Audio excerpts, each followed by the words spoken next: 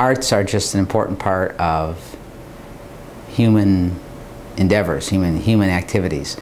By offering kids a foundation in the arts in elementary and middle school, you just open up that whole area of activity for them. And you know, they may be interested, they may end up working in science and business or mathematics, but this can still be, you know, a second vocation, an avocation, just an interest, all the way from just a mild interest to a very serious amateur interest all their lives. And I think that's important. It's an important part of just the human experience too.